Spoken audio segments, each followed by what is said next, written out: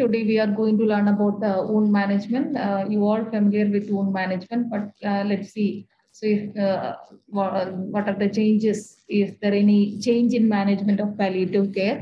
Today we have Ms. Anna Daniel Rao with us. She is a BSc nurse, and she did her certificate course in pain and palliative medicine with us in 2017. And also she did her NFPM, that is National Fellowship in Palliative Nursing from Institute of Palliative Medicine, Calicut. Last week, I'm happy to say that last week the result came. She has the first position. She got the first position. Congratulations, Anna, for that. And she has a lot of experience. Now she is working as a nursing tutor at GH Patel Nursing College, Karmasar. She has a lot of experience in palliative care too.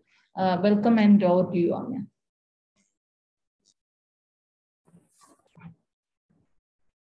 Thank you once again. Good afternoon, everyone. And it is a great privilege to work with William. And I always enjoy sharing my knowledge. And I expect the same thing from the participants also. Whenever you are asked, please share your experiences so that we all can improve in our care for the patients. So let us move to the session. And today we are going to discuss about the care of pressure sore. You all must have seen in your during your training also, and during your care in general nursing also, patients with the pressure sore, right? And whenever the patient receives, patient gets any bed sore, it comes on nurse's head that we have not given proper care, not attended the patient properly.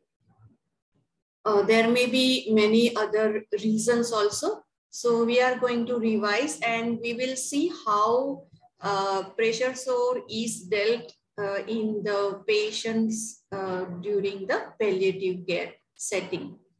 Okay, so any wound, what is it? It is the injury to the skin and the tissue lying underneath. And mainly it is developed because of unrelieved pressure. There are other causes also like moisture and all, we will see further.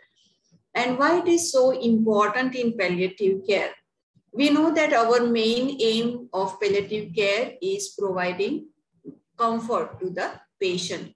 But how the person will be in comfort zone when he is having pressure? So it can be a small also, it can be big also.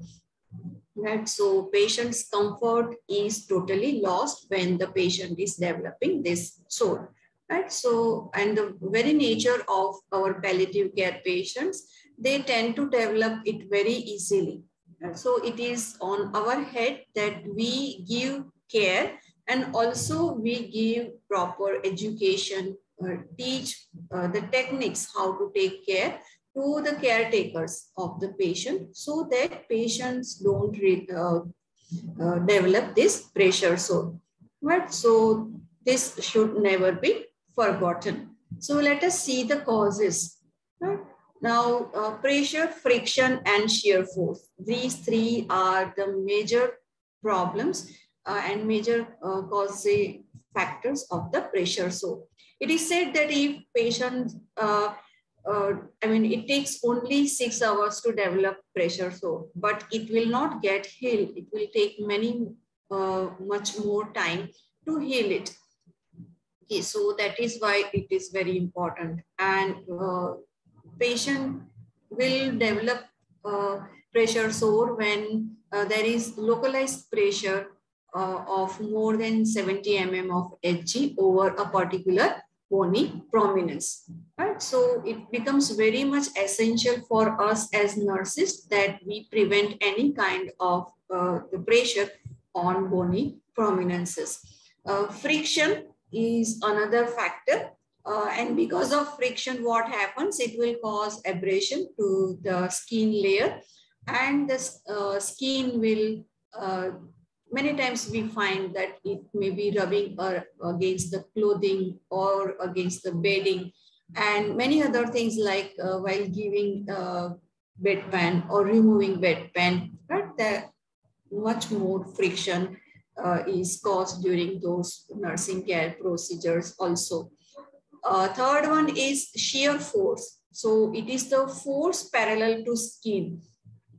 Okay, here the two surfaces will move in opposite direction. You might be remembering that when patient is slipping down in the Fowler's position, right? Patient slips down towards the foot end, and we try to grab the clothes of the patient and we try to bring him up. So you can imagine the force, two forces against each other. What are the risk factors? These risk factors especially increase the development of pressure sore in palliative care setting. All our patients, they will fall in one or the other risk factor category. So first is impaired sensory perception. Patient is not able to find out what is hurting him, so can't tell you that what is happening. Then impaired physical mobility. Naturally, that is the foremost cause because most of our patients are not able to be mobile on their own, and they are dependent on the caretakers. So these patients are also one of the at risk. Altered level of consciousness. We know that when the patient is unconscious, semi-conscious, they will be not knowing what is happening to them. Fecal and urinary incontinence. Always the bed linen will be wet. Right? Many times we do put patients in the various diaper or anything like that. But then again, cause is the same because there is wetness, right? There is more moisture and it creates other problems also. So that we will discuss later. Altered mental status also. Here, patient is not knowing what is happening to him. Patient may be in delirium or patient can be having dementia. Right, totally state of confusion. He is not able to decide what is right and wrong to him, not able to take care of himself, right? Not able to decide about the situation. When malnourishment is there, again, the tissues are deformed and not able to heal themselves, right? So a major problem. Dehydration also, whenever there is dehydration, there is again lack of fluid, and we know that the cells need fluid medium to survive, right? So again, there will be drying of the tissues and easily crack will come up. Edema, anemia, hypoxia, hypotension. Here again, the cells are at danger and they will not be able to heal properly. There will be more pressure over the local site. Small blood vessels will tear off, and proper oxygen supply is not there to the tissues. So the problems of healing also will take place. Excessive body heat will again play a major role because the tissues will dry up. Okay, and with every 1 degree temperature increase, it will also cause 10% increase in the tissue metabolism requirement. Right? So that will again create a major problem. Advanced age also, we know that many old age people, they tend to develop pressure sore and the wound becomes larger and larger day by day. Chronic medical conditions like diabetes, Right here again, it can be neuropathy also, it can be infection also, cardiovascular diseases also. We know that there will be major problem in the circulation, and because of that the patient will end up in major problems, or wound care will be a difficult task. So if we look at the pathophysiology in short, various risk factors will act on the local area, okay, especially over the bony prominence, because there the padding is less, right? And when there is increase in the pressure and it exceeds the normal capillary pressure, it will cause occlusion and tearing of the small blood vessels, and there will be reduced blood circulation, and ischemic necrosis will take place. That's what we call it as pressure sore. Now, let us not forget the stages. We all have learned this at one or the other point, right? So let us review it quickly. Stage 1 is the state of erythema. Here what happens is that the skin remains intact, but it will be non-blanchable. When you apply pressure, it will not blanch, it will not turn into white color. Discoloration will be there, as you can see very clearly in the adjoining picture. There can be edema and pain also can be present. So these persons are at risk patients. Okay, we have to remember that they should not go into second stage.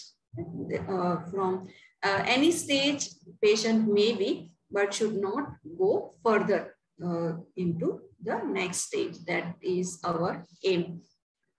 So this will involve only the epidermal layer of the skin. Now what happens in the second stage? Here the patient may be having blister. Okay, so partial thickness of the skin is lost. You can see in the picture, right? There will be shallow crater-like ulcer.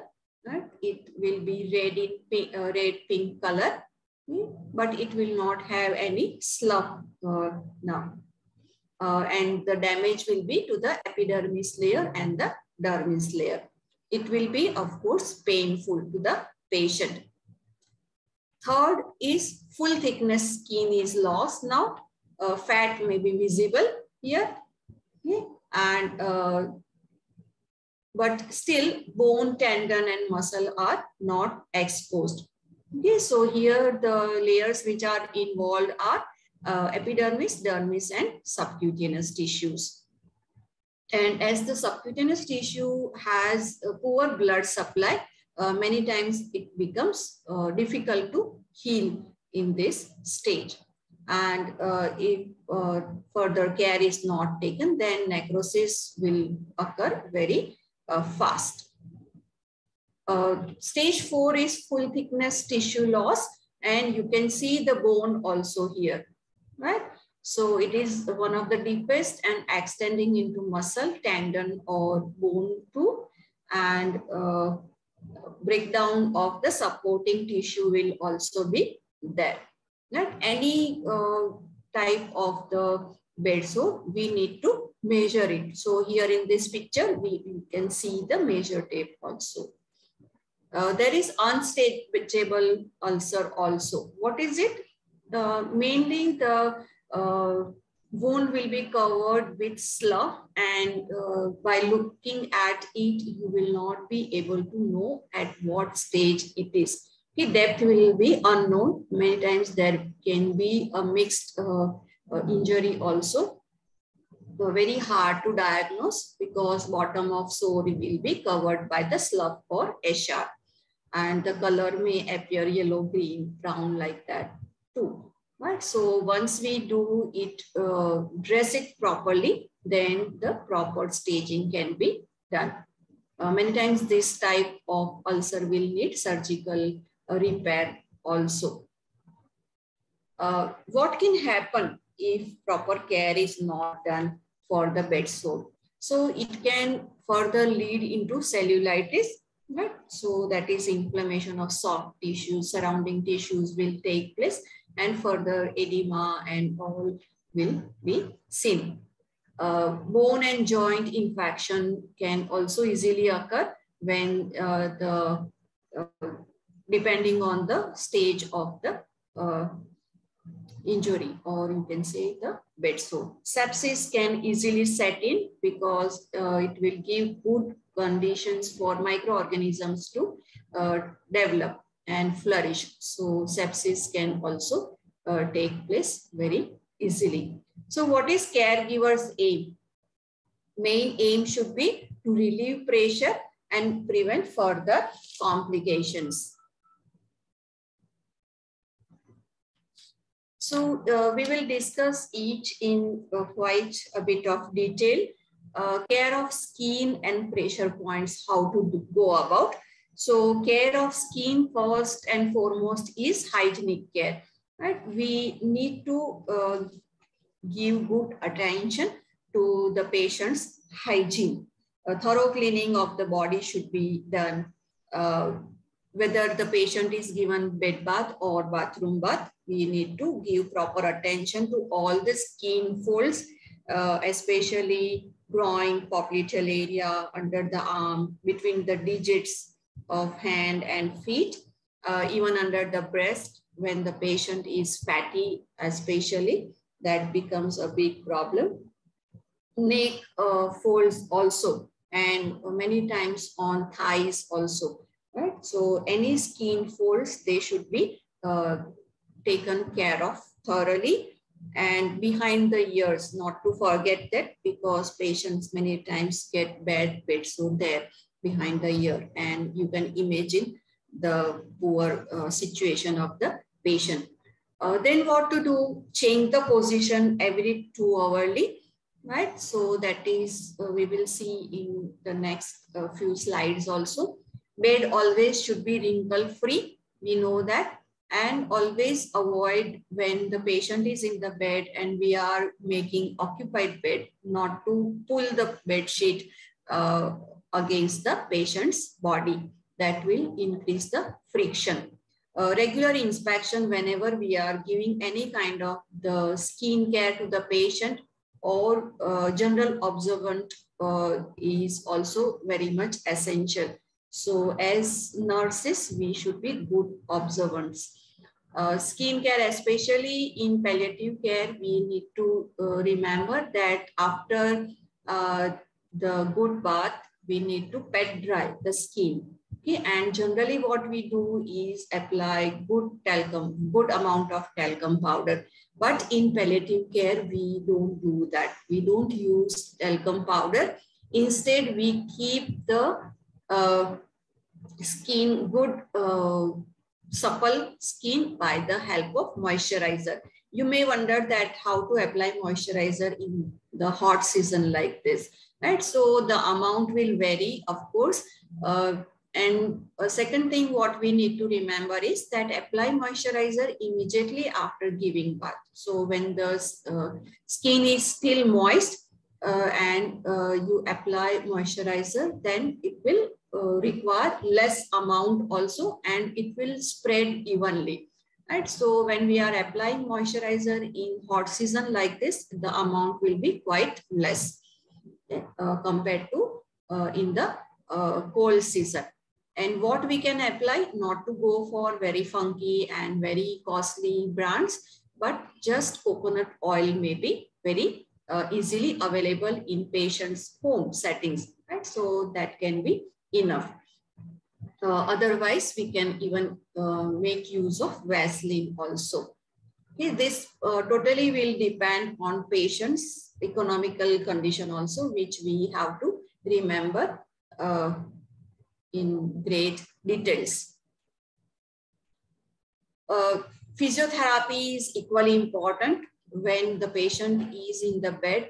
Passive exercise is also good. So we need to remember when the patient is not able to change the position himself or herself, our help is always needed. Not to forget recreational therapy, it will help him psychologically also. And whenever we are having any good jolling around, it will always move the patient's body. right? So any diversional therapy, occupational therapy, all is good to reduce pressure over one point. These are the pressure points when a patient is in different positions. So as we just discussed, that patient's position should be changed every 2 hours. So you may ask that what about the changing of position during night. Okay, so night just once is enough. Many times we go to observe the patient. So at that time, we can change his position. Or many times patient may require like a change of the diaper, or patient may like to void or like that. So at that time, we can change his position. So not to forget all the points, red points are showing the likelihood of the source to be developed at the our bony prominences, right? So when the patient is in supine position, what will happen, where the source will take place?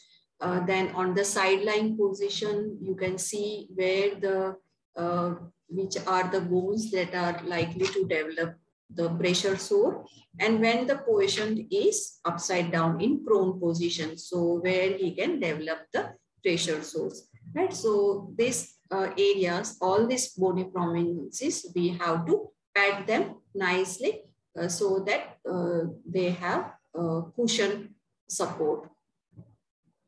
When the patient is in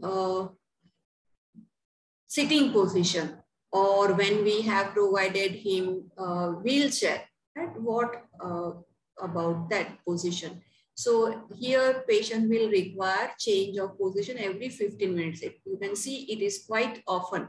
Why so? Because continuously pressure will be there on the points. Okay, we just discussed that when the patient remains in the position for longer period of time, even the smallest pressure like 70 mm of Hg will create a problem. It will block the micro vessels. Okay, so we have to be more observant. So how to go about it? We can either pad the area, okay, or slight movement of the body. If the patient is able to do himself, that is well and good. Otherwise, we have to help them. So that this should always be remembered. Prevention, further we will discuss about the skin care, massaging. So how to go about it? So when we are giving him bed bath or bathroom bath, after that good massage is essential. Pressure points, especially when the patient is very thin, we have to avoid the very bony prominences, and never to apply massage when the patient is already developed pressure sore. Okay, that should be remembered. Otherwise, it will cause more damage than doing good. Passive stretching of all the joints is good, at least twice in a day. And each joint should be moved minimum of 10 times. So when the patient is not able to do himself or herself, you can help him doing so.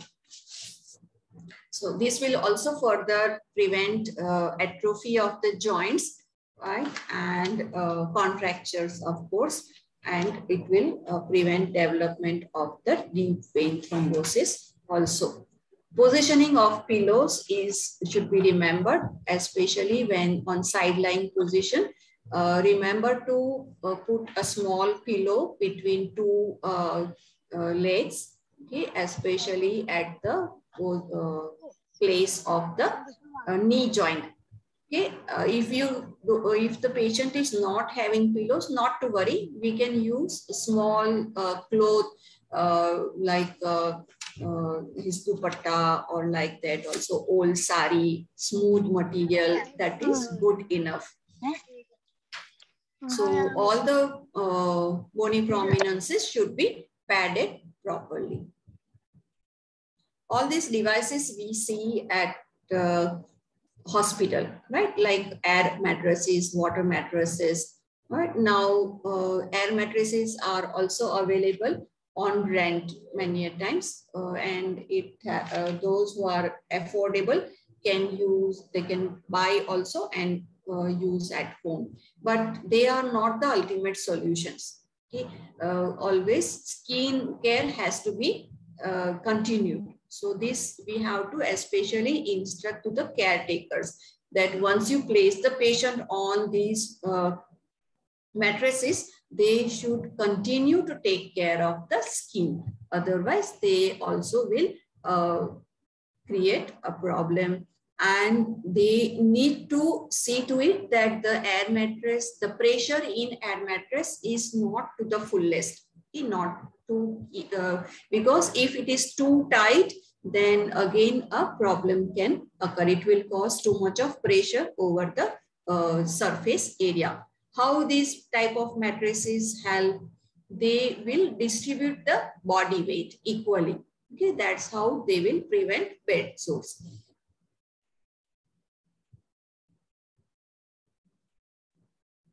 With proper good care, most of the pressure sores will heal. Okay, and we need to see to it that they don't go into next stage that we just discussed previously. And healing will, of course, depend on many factors. Okay, some of the factors are given here. So you can see that general health of the patient and diet intake will greatly help in healing. Other is relief of the pressure on particular sore site and careful cleaning and dressing of the wound. So these three are the utmost importance in taking care of the bed sore.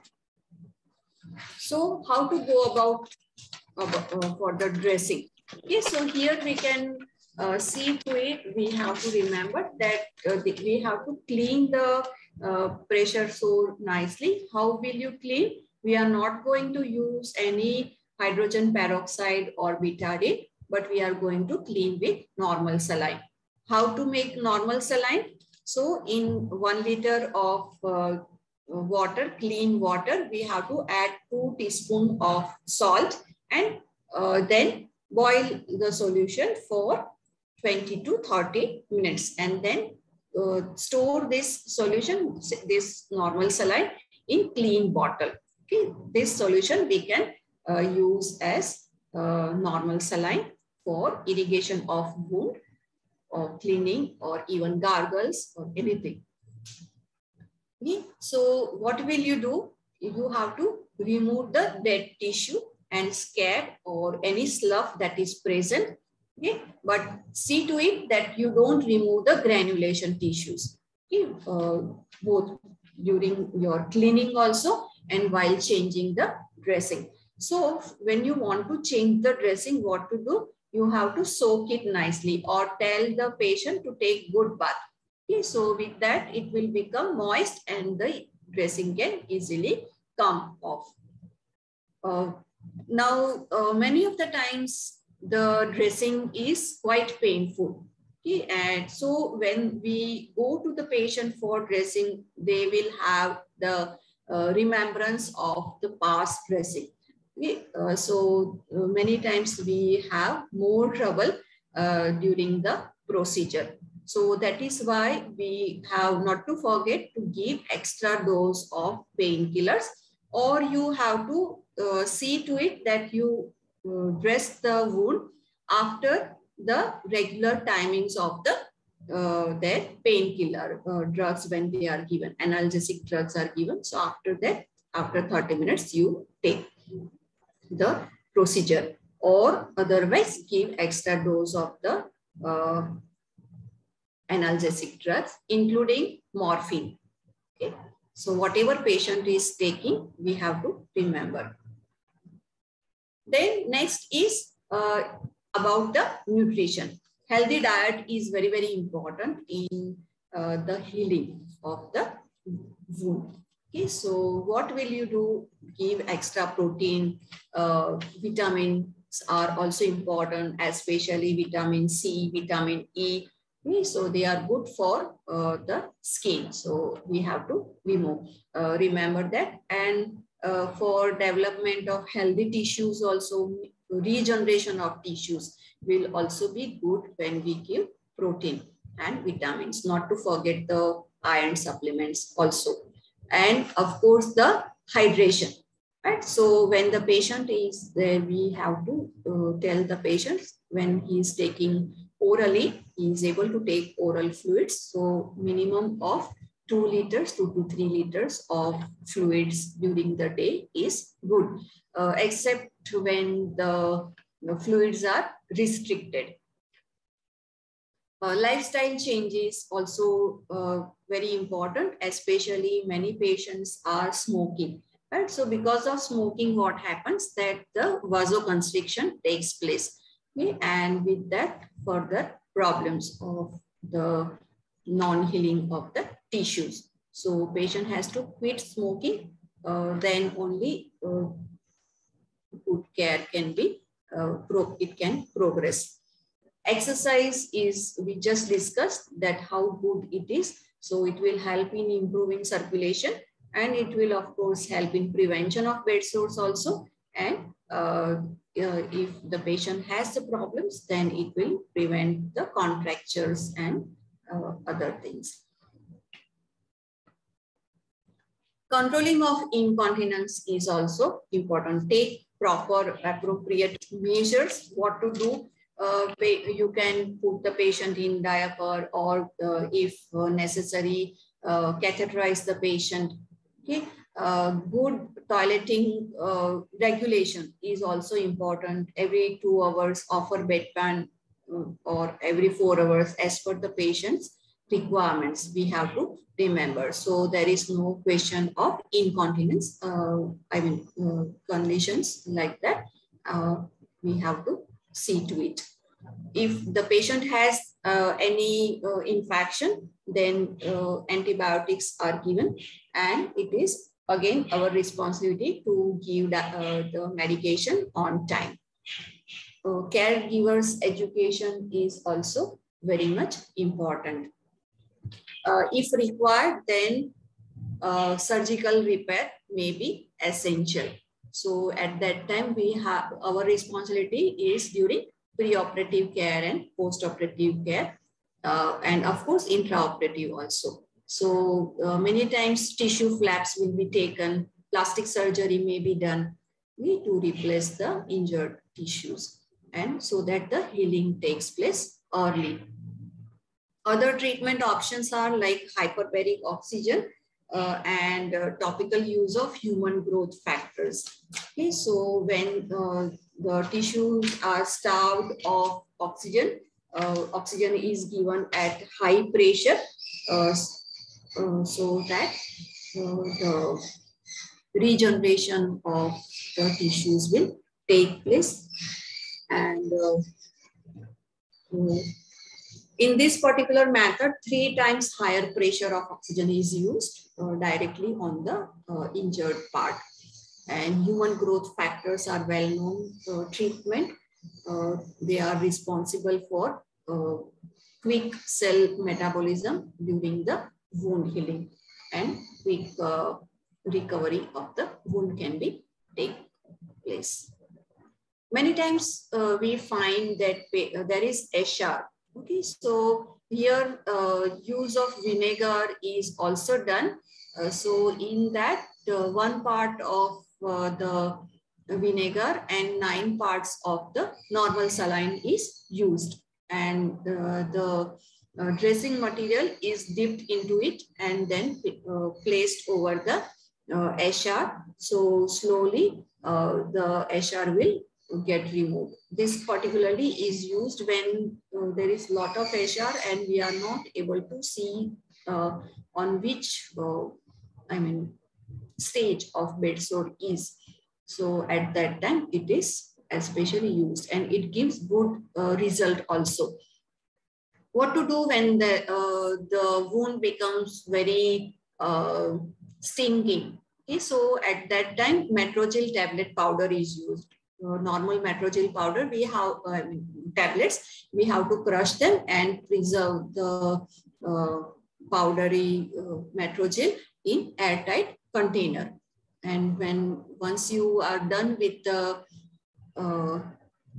dressing, once you have cleaned the wound, after that sprinkle the Matrogel powder or take it on the dressing material and then apply it over the wound. So that will take care of the odor. In many rural places, papaya leaves are used. Raw papaya is also used, and aloe vera pulp is also used for the care of pressure sore. So when there is even surface, what you can do is apply the raw papaya, thin slices of it. And when there is uneven surface of the wound, at that time, you have to mash the papaya or the leaves and then take it over the material, dressing material, and then apply it over the wound. Aloe vera also has hygroscopic action, so it will remove excess fluid from the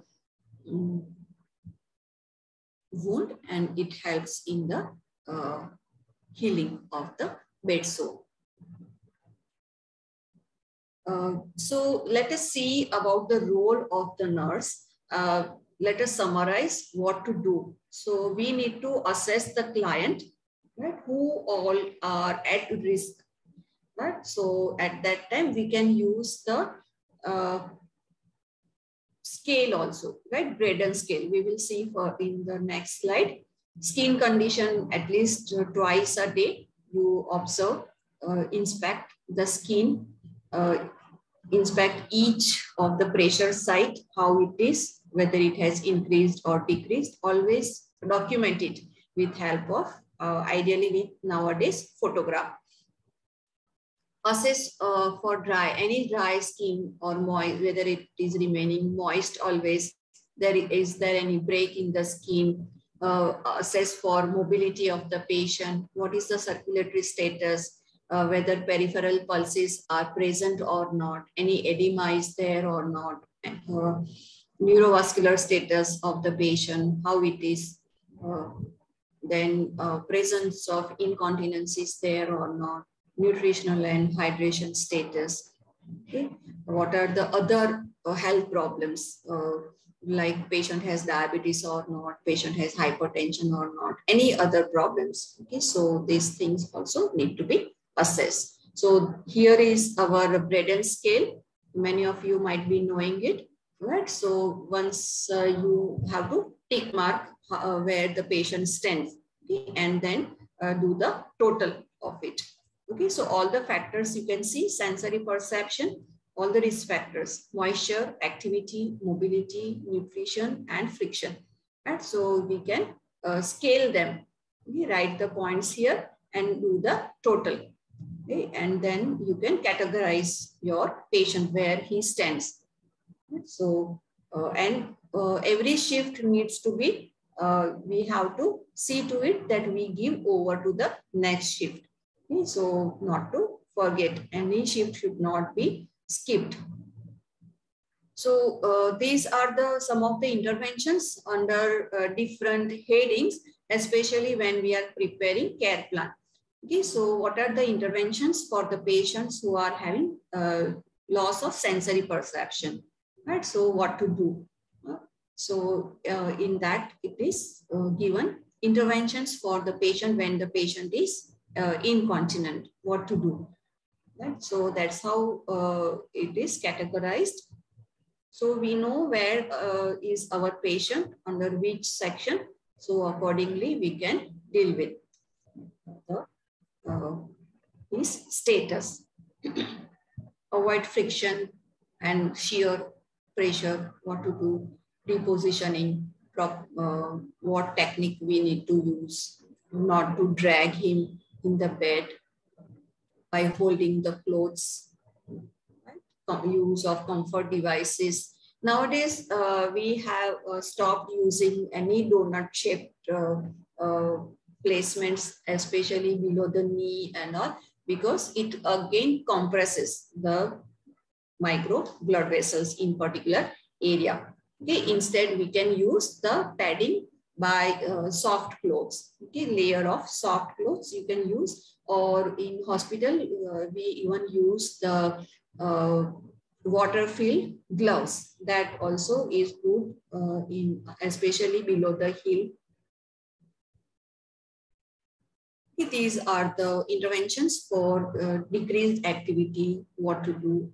Turning schedule should be made up, and that should be rigorously, rigidly followed. That is what is required. Not to forget the patient in the bed, especially when the devices are used like water bed and air bed. What to do with the poor nutrition. If patient is not able to take orally, then Ryle's tube insertion. Okay, that also what to give. Many times patients get only clear fluids when patient is on Ryle's tube. So that also needs to be taught to the relatives how to make the pureed fluids and give. And not to forget the evaluation. So progress of ulcer need to be evaluated every 4 to 6 hours. Days, sorry, and measure it with the photograph. And when we are doing, when patient has taken, say, for example, discharge from the hospital. So at that time, if your hospital is doing home care, then they should be home visited, or you can take follow-up with the help of the phone call also. So that is what is also nowadays used, especially in COVID situation has taught us many modified ways of taking the patient's follow-up. Assist physician or surgeon in debridement whenever required. Educate patient and family regarding the risk factors when patient is totally in the bed. So with this, I would like to end my presentation. I hope I was clear in my presentation. Any points to be discussed, we can do.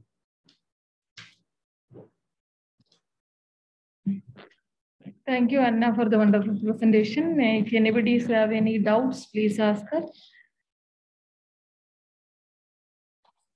Or if you want to add, put some comments, you can.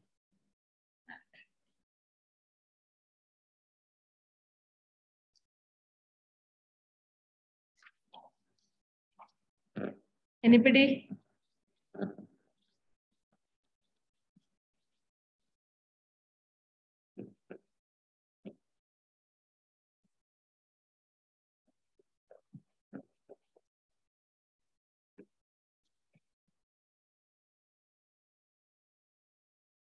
So I think all hospital nurses will take care of the patient's wounds. So you will have a lot of doubts.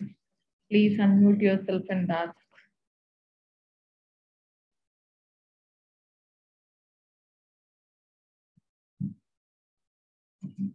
So one question, Anna, when we do dressings with betadine?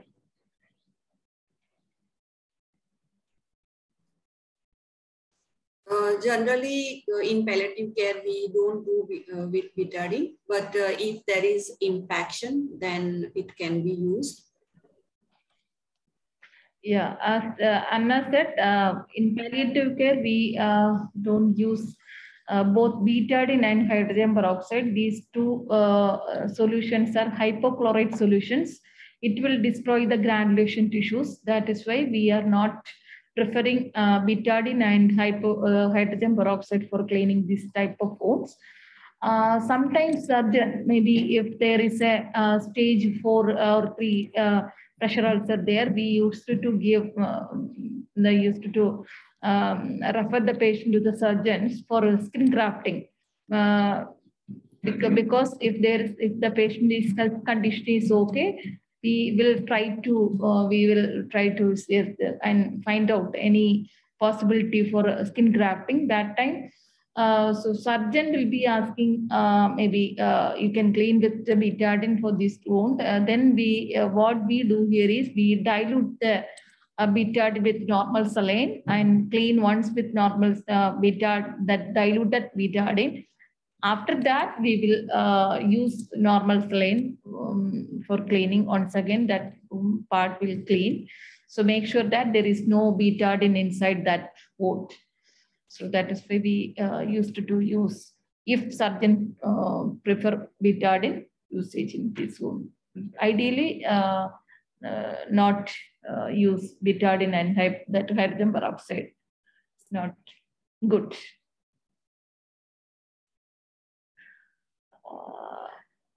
One more question. Can you elaborate dressing of wound according to edge of wound?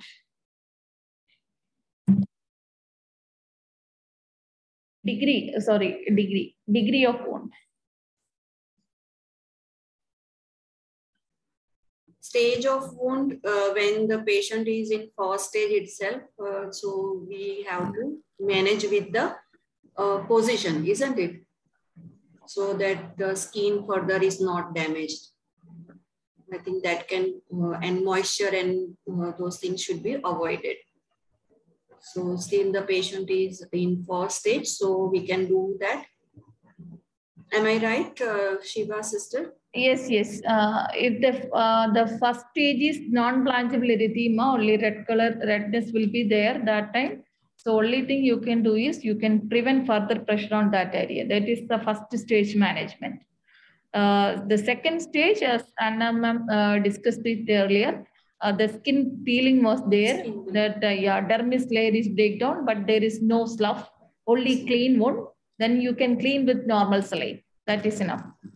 So the third stage is full thickness. That is that subcutaneous layers will be affecting.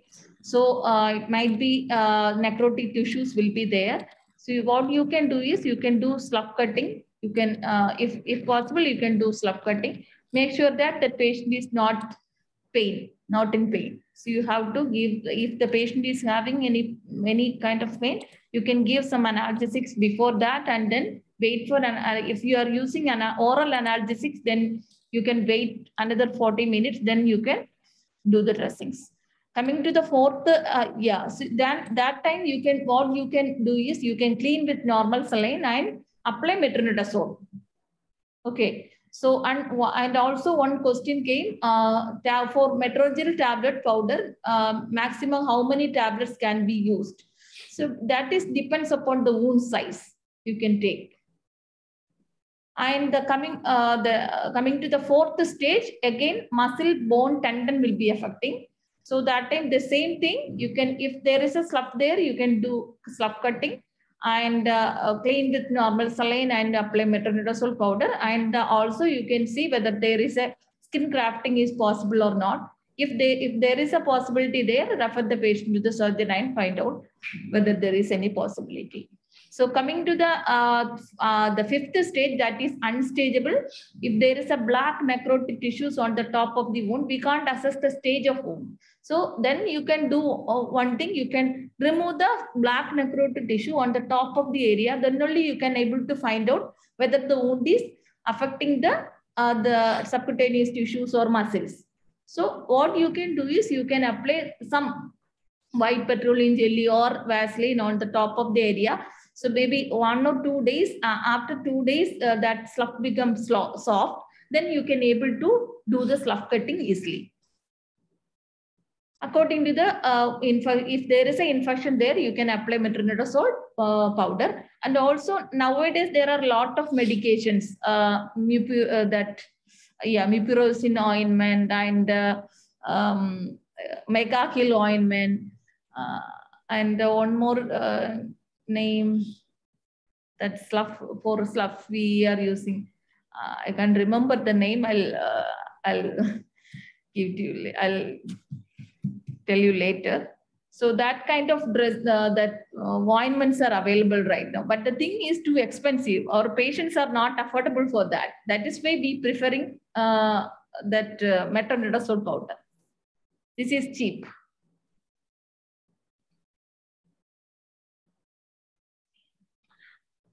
Pathophysiology, shall I go back to the presentation? Yes, you can.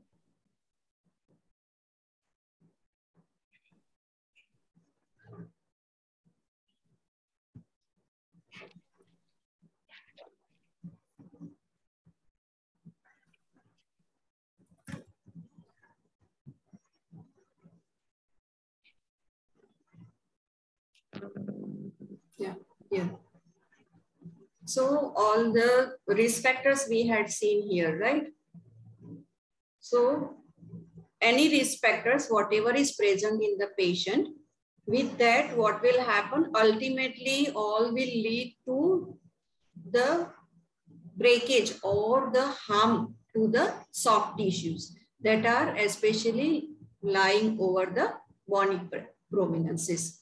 Okay, and when there is pressure, this pressure exceeds the normal capillary. Capillaries are very minute, isn't it?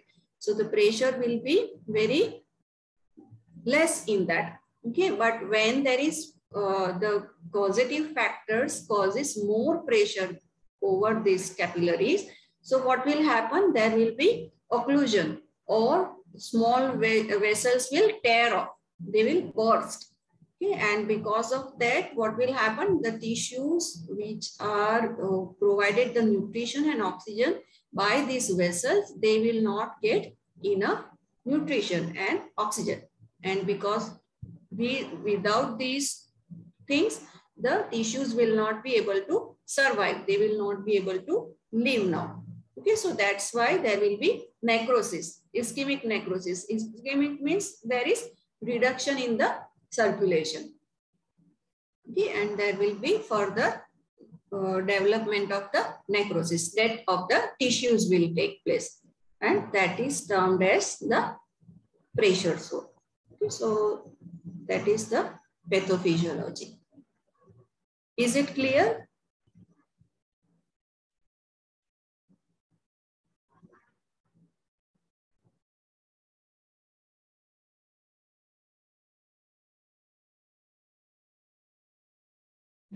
Sony, is it clear? Okay. Any other questions?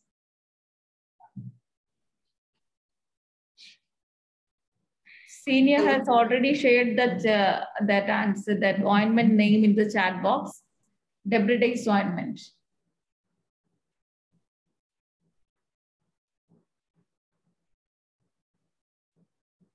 This will help to reduce the removing the slough.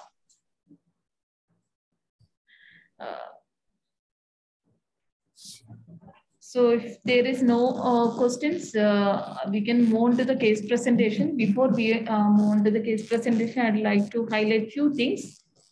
So if you see a bed-bound patients, you have to instruct about the prevention of bed sore. That is very, very important, because when they are in the hospital, we nurses will take care of the bed-bound patients. We know how to take care of a bed-bound patients.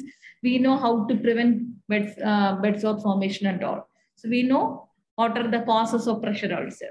So, but when they go back, who will take care of the patients? You have to remember always, whenever they are in the hospital, you have to teach the patients about how to change the bed sheets for a bed-bound patients. You have to demonstrate them in front of them. You have to ask them to show how to remove the sheets. So otherwise, what happened is when they go back, they pull the sheets under the patients. Their idea is good. They need to change the sheets every day. So for that, they don't know how to change the bed sheets for a bed-bound patient. They pull the sheets under the patients.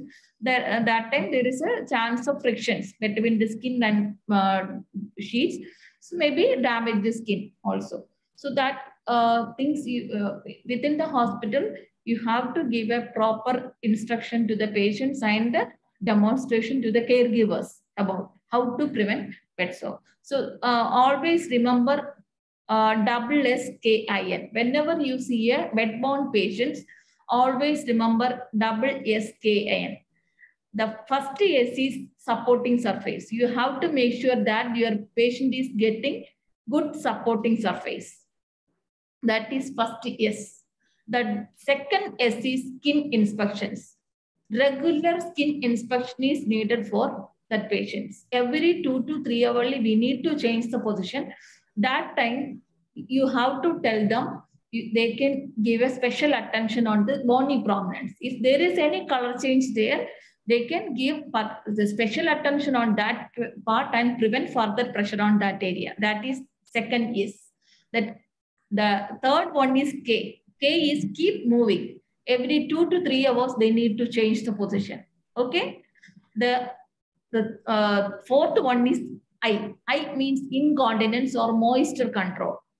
If the patient is having any incontinence of urine or bowel there, if they are willing to put a Foley's catheter, you can put Foley's catheter.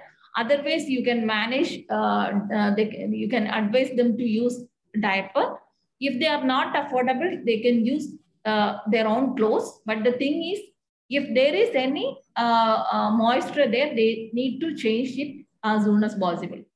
And the last one is N. N is nutrition. Nutrition and hydration is very, very important. You have to make sure that your patient is getting right protein intake, diet, and hydration. So that is the small tip. You have to keep it in mind whenever you see a bed-bound patient in a hospital or anywhere. You have to teach the small tip to the caregivers. This way we can able to prevent pressure ulcer formation. And the next thing is, without the caregiver support, we can't do anything. So we have to we have to learn how to engage the patient and family about the caring of patient. So always we use the term you. You should do like this. You should do like this, like that. That kind of. And always we will blaming. Sometimes we blaming the caregivers too. So instead of that, you have to start the word using we. Instead of you can start use we. So if you use the term we, they may feel more comfortable, because what we can do together, maybe let's see what we can do together for preventing pressure ulcer. Then yeah, they are not alone. They may feel better. Okay, somebody is began them to take care of that caregivers too. So they feel more comfortable. Though, so you can start use the word we instead of you. So that way we can able to engage the patient caregivers and with the patient's care. And also, if possible, you can give some patient information leaflets too. That will be very helpful to the patients and the family. So, okay, I think we can move on to the case presentation. Yes, and yes. So after cleaning, we in Pellium, we were just applying the good amount of Vaseline, right, over it. And if you find that there is too much of drainage and oozing is coming out, then you have to see to it the surrounding skin is not becoming too much of wet because of the drainage. So we have to remember that. So padding of the wound is also very important. And what kind of the tape we are using, because tape can also injure the soft tissues. The tapes which we are using should not be very much too much of strong adhesive, because that also gives allergic reaction and also it will remove the healthy tissues. So that also we generally use micropore for that, right? Soft tapes we use. So that needs to be seen. Right, sister? Yes, yes. Okay. Thank you. Can we move on to the case presentation? Okay. Seema? Yes, ma'am.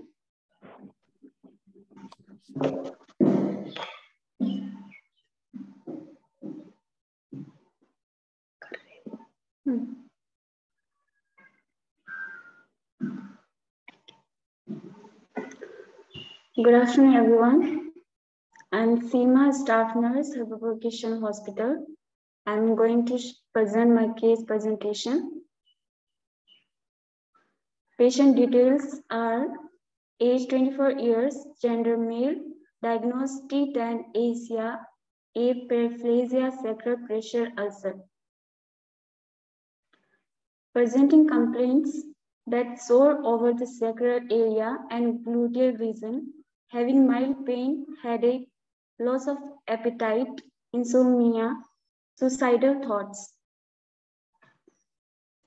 History of illness are history of fall from height of on 25/3/22 while repairing tube light. He had surgical fixation of D12 fracture of Himalayan Hospital, Jolly Grant. After 1 month, he started developing that sore over the sacral and gluteal region. Stage 1, history of mild pain in thigh from 1 week. Started on dressing with isol and anise and insomnia. Examination, conscious and oriented, temperature 98 Fahrenheit, pulse 80 beat per minute, respiration 22 beat per minute, BP 110/80. Treatment and significant investigation, routine investigation done, WBC 11,000, HP 11.7 gram, platelets 2.81, creatinine 0.95. Psychosocial aspects. Patient Shubham, 24 years old, male, unmarried, living with his family. His family members are very caring and his mother takes care of him. The main source of income is from father's daily wages. He stopped praying. The medication was tablet amoxicillin 625 mg TID, tab vitamin C OD, tab sertraline 25 mg OD. The main concern, pressure source, pain, loss of appetite, financial issues, loss of faith in God, had suicidal thoughts. The summary, patient 24 years old with paraplegia with bed source, over sacral and gluteal region, stage 1, conscious and oriented, having mild pain, vitals are stable. He is on antibiotic, analgesics, and getting BD dressing with isol and anise. He is hospitalized for debridement and rehabilitation. He was started on high protein diet. He was also started on physiotherapy. Discussion point, what all can we do for him? How can we address his spiritual concern? Thank you, Seema, for the presentation. If anybody need any more clarification regarding this patient story, please ask us. Otherwise, we can move on to the discussion points.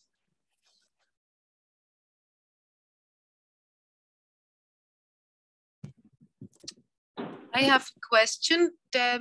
How mobile is the patient? Is he moving or is he completely bedridden? He can move his trunk, but he cannot able to move their legs. Okay, thank you. Sorry? I think this is a paraplegic patient. He can able to move his upper limbs, but he is not able to move their lower part of the body. Is it right, Seema? Yes, ma'am. Yeah, okay.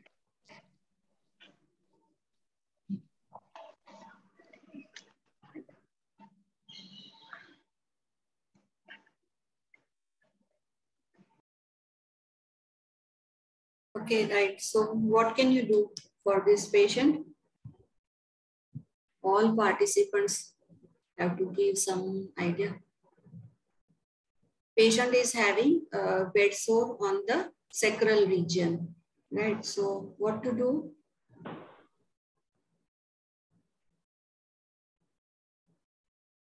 In which position should he be kept in? So please share your thoughts. Yes, okay. Someone has written prone position, okay.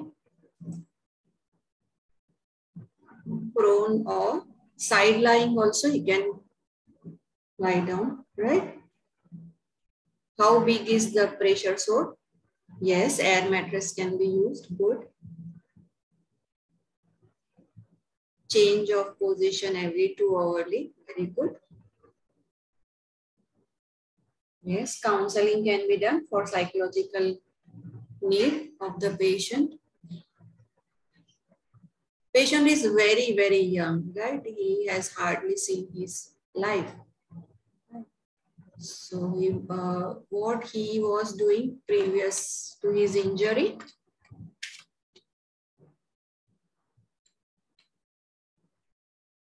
Anything we can find out, sister? If you are knowing what he was doing, was he a student? Zima?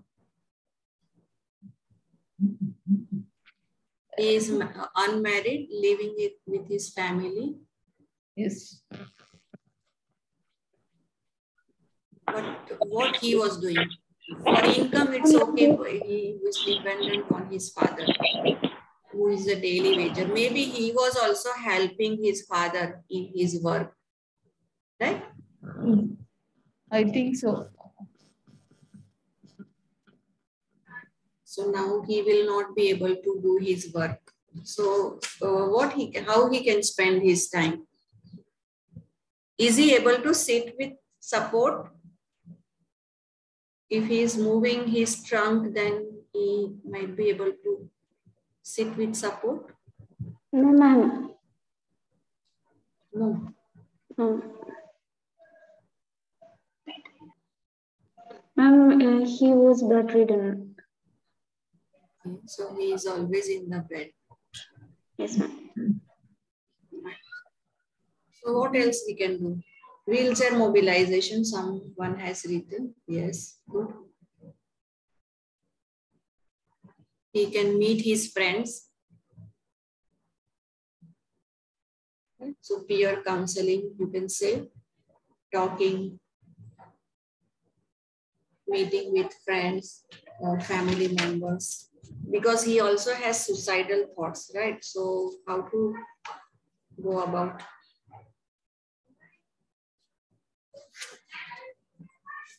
Naturally, he will get, right? All the time he is at home, he is not able to go out. So one thing is good that he can be moved out. Maybe his bed can be moved out of the house. So for some part of the time of the day, so he can see surrounding. He can chit chat with others. Or if possible, he can be placed in the wheelchair and he can be moved around. Diet also should be taken care of. What kind of diet? You said that he has been put on high protein diet, but can he afford it? As you said, the father is daily wager. So who is helping in that for his diet? How the family is doing it? So we need to identify that also, whether they are getting any support. And passing time, beneficiary to maybe he has the hobbies, then he can go about it. Someone has written, yes, make patient busy by writing and reading. If he is able to do, if he knows writing, another thing, painting can be taught, or some activity can be taught so that he can help his father making something, small things, so that he can start his livelihood, right? Help his father. So in that way it can be done. Anything else?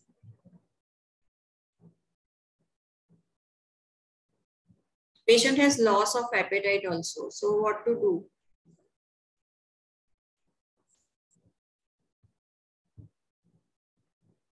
Patient is not all the time in the bed. So naturally,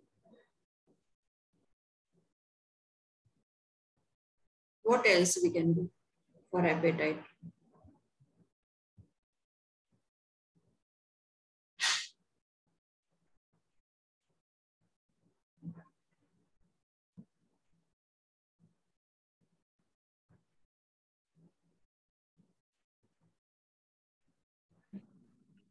Any answers?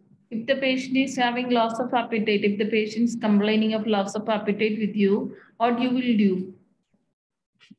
Okay, someone has written small frequent meals. Okay. Okay, very good. Any other answers?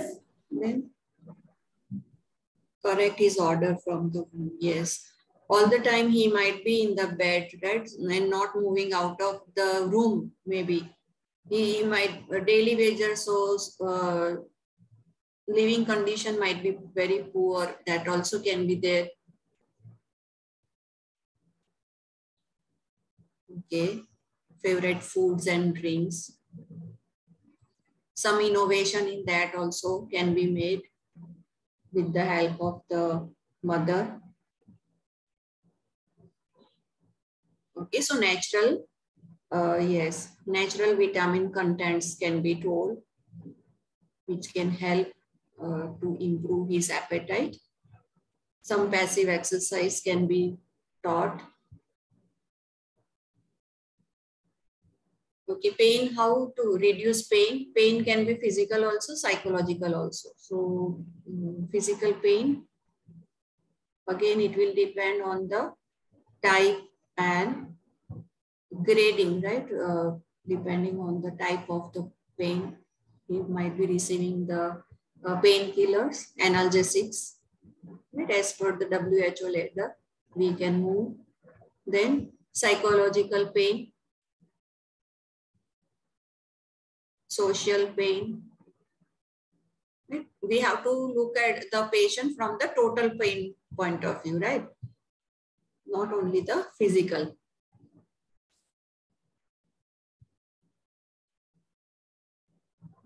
So psychological and social also we discussed many of the things.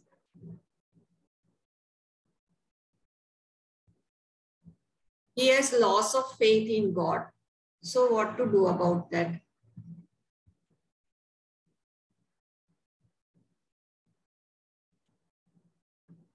Why God has done this to me? Why me?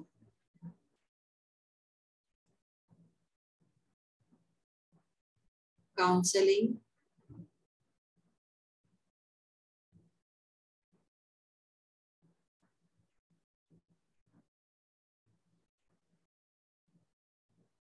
And regular assessment of his psychological behavior also. Yes. So with the help of spiritual person, we can do whatever belief he is in, right?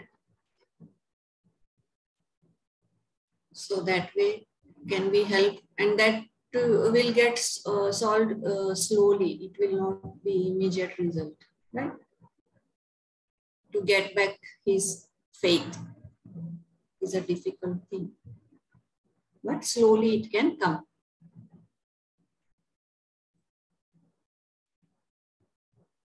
And regular assessment, right, for psychological upsets.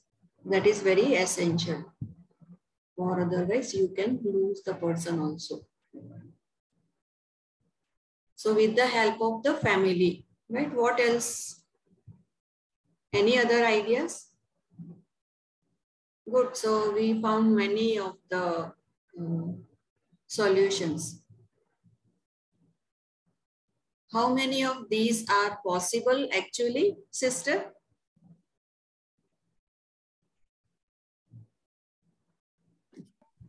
Sorry, ma'am? All this, many of the discussion points are taken care here, right? How many of them can actually be put into practice? That also needs to be seen, right? So, yes, he can be shown, taken to hospital garden, showing flowers and beauty, right?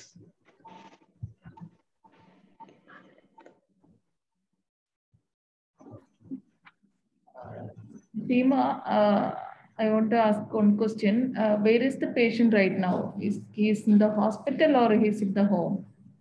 Ma'am, in the home. In the home. So I'd like to know about what is the stages of pressure sore.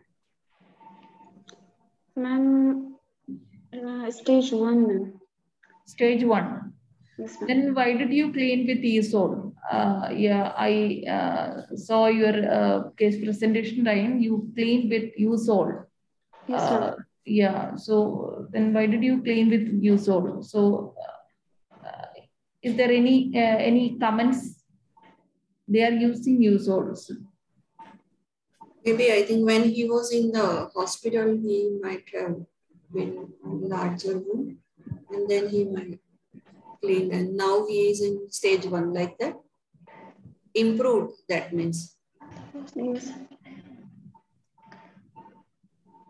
Ma'am, when he came hospital, ma'am, that time the wound was worst. Did you use ESOL for washing the wound? Yes, ma'am. You use ESOL? Yes, ma'am. So I don't have any experience with the usage of ESOL. Anna, do you? Yes, they, I mean, Usol helps. It is ultimately hypochlorite, you know, so it removes all the slough and like that it helps. And then slowly it is cleaned with normal saline. Irrigation is done. What they use, I mean, they keep the, I have seen only in leg ulcers, not in the, on sacral region.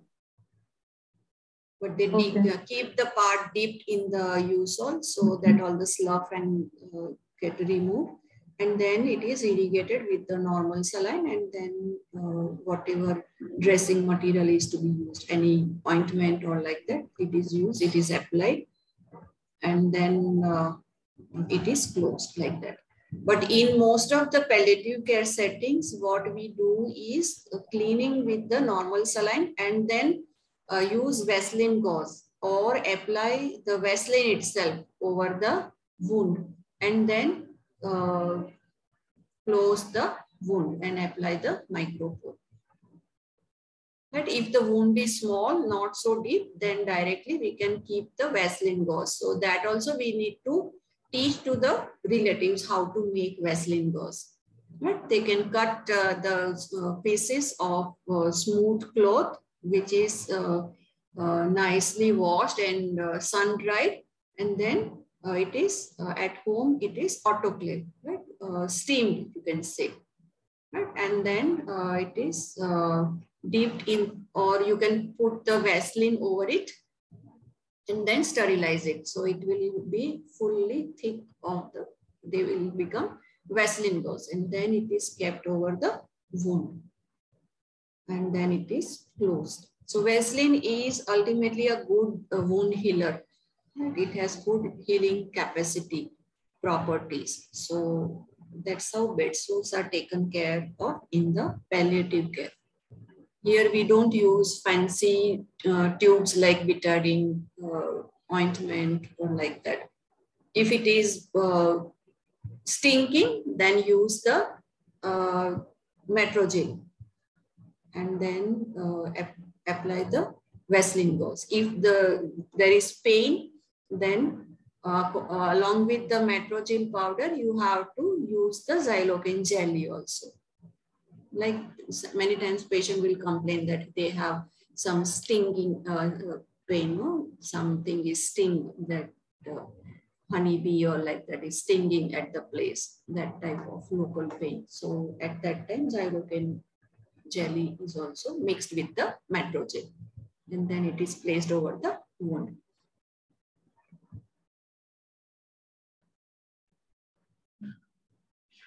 Thank you, Anna.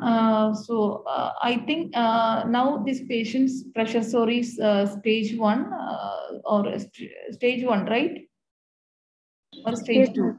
Yes. So now stage 2. Ma'am, 1. 1. Okay. So only redness, non-blanchable erythema is there, right?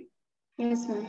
Okay. Then you can prevent further pressure on that area. Then most probably the pressure sore will heal soon.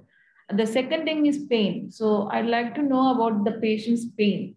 So what is the pain score of the patients? Where is the pain and all? So can you brief about that? Ma'am, pain was in sacral area.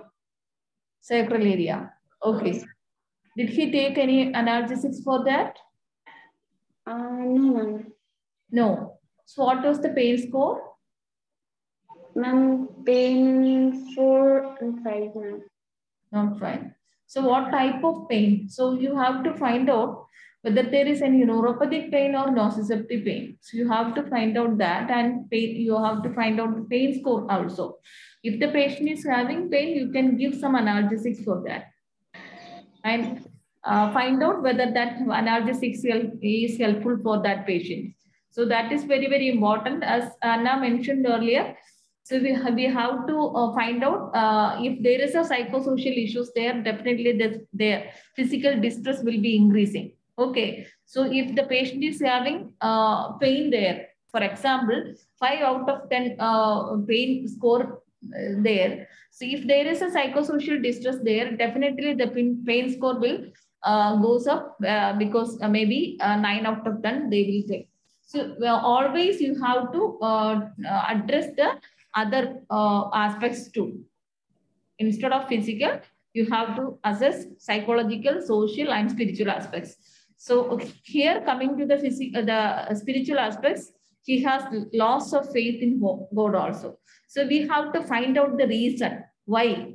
Is there any difficulties? Maybe he is thinking he is one of the, maybe he is burden of the patient's family, others. He's one of the burden of his family. Maybe he is not, maybe that sometimes the friends and relatives are not coming to see him frequently. That is also where he is thinking, why I am living living like this.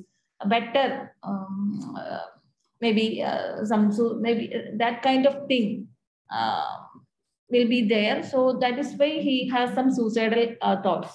Better you can do some counseling to him and give good psychosocial support. And if you think you can do some maybe psychiatric consultation also. So that will be helpful for this patient. And also coming to the loss of appetite, you have to think about the causes first. So why he is developing loss of appetite? So what about the bowel pattern? If this is the bed-bound patient, there is a chance of constipation. If there is a constipation there is a that patient's not willing to take foods. So if there is a bowel moved or not, so that is very, very important. You have to identify the cause first and provide a small and frequent diet, as you mentioned earlier. Give a free that attractive foods. And also you can, if there may be malodor, if the bone may be smelling wound odor there, that is another cause of loss of appetite. So if there is a cause, if you identify these things, you have to control those problems. So here the stage 1 pressure ulcer, that is not a cause of loss of appetite. Most probably constipation. You have to identify the bowel pattern. And so did he get home care support, sister?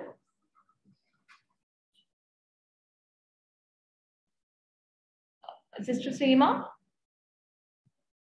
do you provide home care to the patient? Home care मिलता है उसे नहीं बोलना. Sorry, I can't hear you. Ma'am, no, ma'am. No. So No. yeah, I think you can connect one of the home care teams, maybe one of the nearest NGO. If they are providing palliative care to the patients, you can connect with them so that he will get home care support also. And also, if the NGOs having volunteers there, they will go and meet him and talk to him. So that way he can able to explore his concern and the difficulties. And once we knows the difficulties, we can able to manage. We can try to manage his problems. If you are able to manage his problems, definitely we can able to improve the quality of life.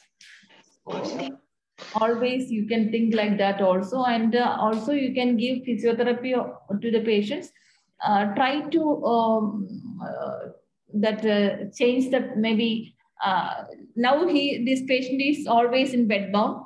So try after physiotherapy, you can think from the bed to wheelchair. He is able to transfer himself from without support from bed to wheelchair. So then he is able maybe more independent, and he is able to move wheelchair itself. So that is also very, very important. You can talk to the physiotherapist nearby and get attention to that part also. I think anything you want to add, Anna? Yes, local support. How much is the local support at maybe their village or their government? How much they have? That also we can find out. NGOs, of course. Yes. So if you know other doubts, we can show a video on pressure ulcer. Then we can find out. We can how to prevent pressure ulcer formation. We can show you that video.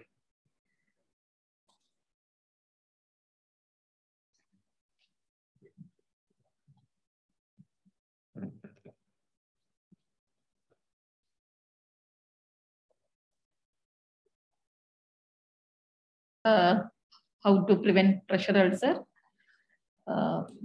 We can wind up the session. Thank you, Anna, for the wonderful presentation. Thank you all for your participation and your interaction. Thank you, Seema, for the case presentation. Thank you.